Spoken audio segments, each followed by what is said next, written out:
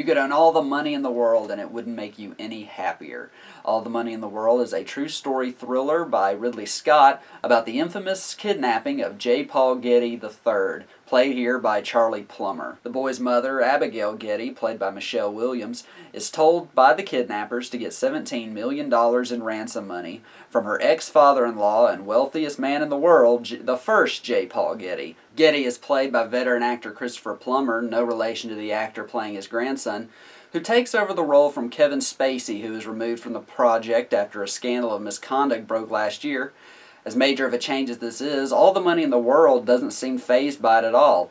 In fact, after seeing the movie, I think Plummer should have been the choice to portray Getty from the start. Getty refuses to pay the money, citing that if he began paying ransoms, then more kidnappers would go after his other grandchildren. As understandable as this reasoning is, it's still a pretty shitty thing to do. And we also get the sense that it's not really about his grandson at all, but that it's just Getty doesn't like to give money away. What Getty does decide to do is hire a former CIA spy, played by Mark Wahlberg, to hunt down the kidnappers. This is the only time in the movie Getty is portrayed as having even the slightest ounce of humanity or selflessness. As for the rest of the movie, he's depicted as a miserly, materialistic man who only thinks in dollar signs. At one point in the movie, he attempts to strike a deal with Abigail Getty, saying he'll pay the ransom on her son only if she signs the custody of all of her children over to her drunken, good-for-nothing ex-husband.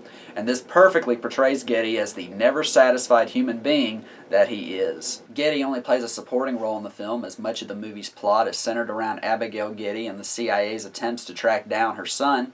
All the Money in the World is an exceptionally taut, intense thriller that's always moving, but never loses track of itself. I was entertained and kept on the edge of my seat by nearly every minute of it, all the way down to the rescue of the young Getty that left me unsure of who was going to get to the boy first. All the Money in the World subs is both a gripping crime film and an unglorified, lackluster depiction of how enough money is never enough. Thank you so much for watching. I have more reviews planned up soon.